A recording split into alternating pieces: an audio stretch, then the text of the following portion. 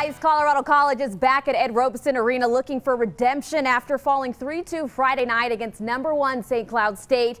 Hoping to get their first conference win tonight is round 2, and those fans are pumped up. We got a scoreless game with 2 minutes and 22 seconds left in the first period. Huskies taking control. Nolan Walker gets the rebound and hammers it home for the first goal of this game. Tigers, though, still looking to take some shots. Jordan Biro on the attempt, but nothing will fall for the Tigers in this period. Biro will find the net in that second period, his 5th on the season. However, it wouldn't be enough to close the gap. St. Cloud holds on to the 3-1 win.